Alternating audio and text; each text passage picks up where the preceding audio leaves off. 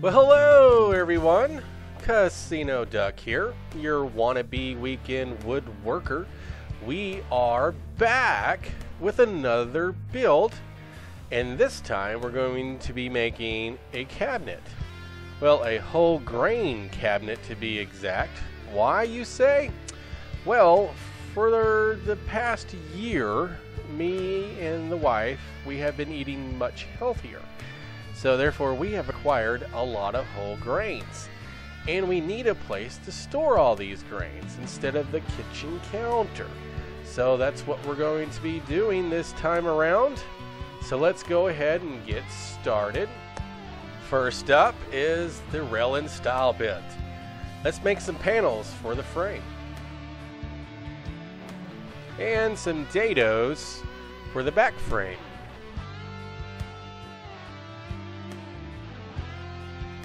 And yay, we get to break out the monster bit.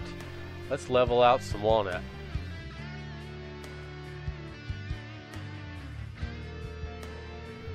Now we can resaw that walnut into 1/4 inch panels.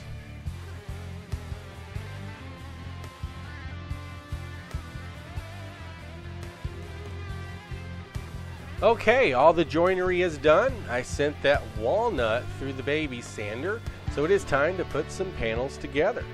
Let's do it.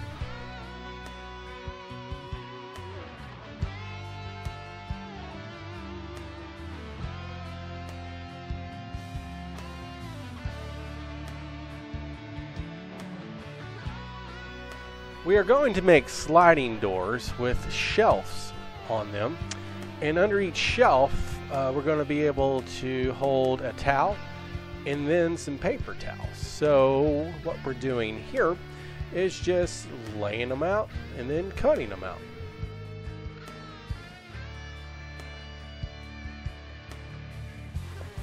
Some dados to hold the bottom of those shelves.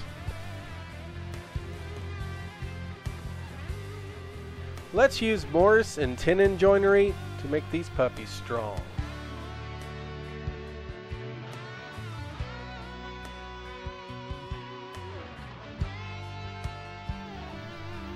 Let's add another upgrade to this cabinet, a wine rack.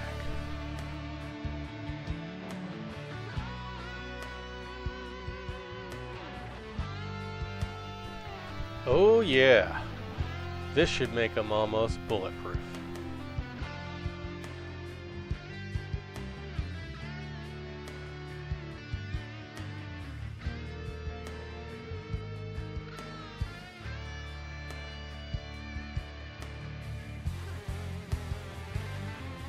Cutting out some wine glass holders.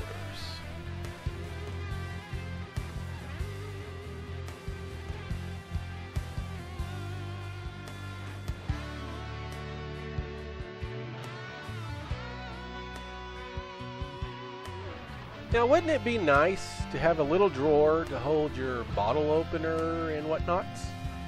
Let's do it.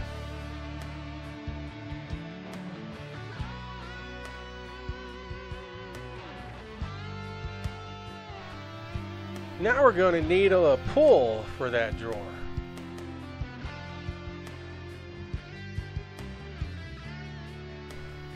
Time to install those shelves.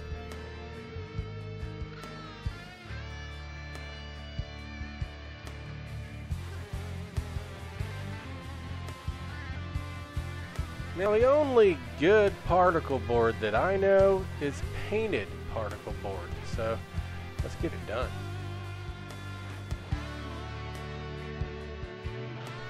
And of course, we have to have a little bit of carburetor time. Let's make some handles for those doors. While the carburetor does its thing, assembly time.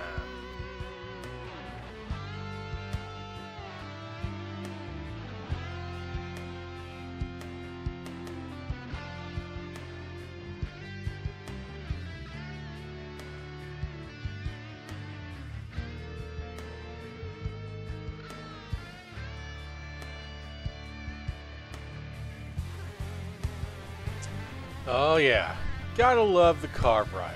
You can make some really amazing stuff with that. Let's go ahead and cut these handles out.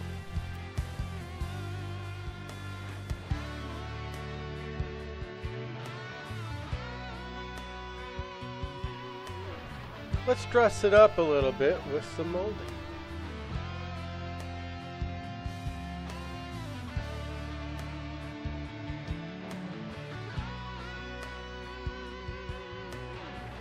Fast forward through all that wonderful sanding. Here it sits with the first coat of Danish oil.